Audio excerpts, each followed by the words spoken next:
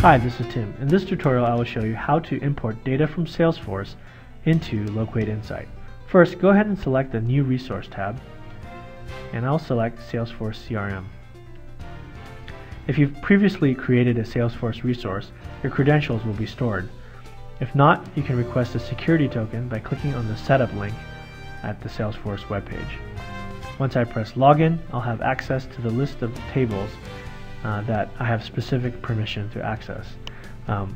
Depending on your permissions and depending on the subscription level, you may have more or less tables. In this case, I want to select both the contacts and the accounts. I'll select contact first.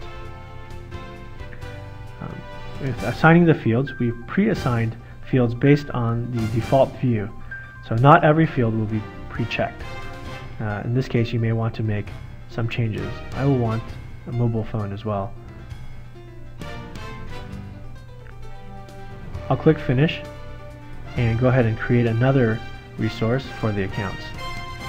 Again, I choose Salesforce CRM, accept the default credentials, select account, select Next, and I'll go with the default view.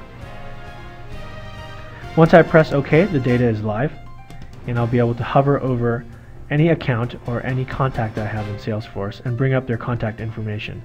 So here I can put up the gene point information as well as information for Edna.